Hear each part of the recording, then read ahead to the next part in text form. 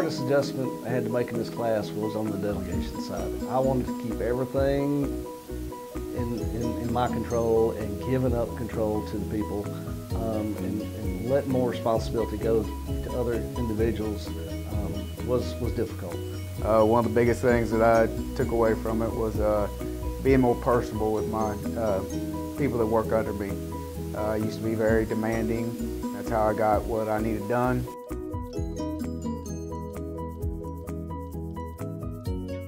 The biggest thing that happened during the class is I had an employee leave, and it was a big blow to us. So I had to, right off the bat, I had to do the coaching and appraisal and uplift the employees that was in my department. And it worked very well. It helped our employees move to the next level. At least the last 12 years of my career, I've been in a leadership role, but I've never known how to be a true leader. It's always been a by force leadership.